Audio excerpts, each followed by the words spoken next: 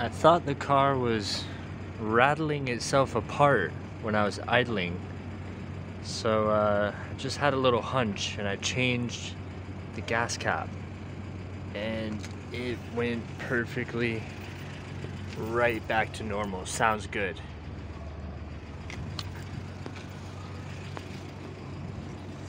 The rationale is that like maybe over time this is a high use item, you're taking it on and off all the time, so maybe it's losing its ability to hold pressure in the gas system. That's what I'm thinking. That was the rationale of why I tried it. I didn't get any miles per gallon off of that, but it definitely made my idling perfect again.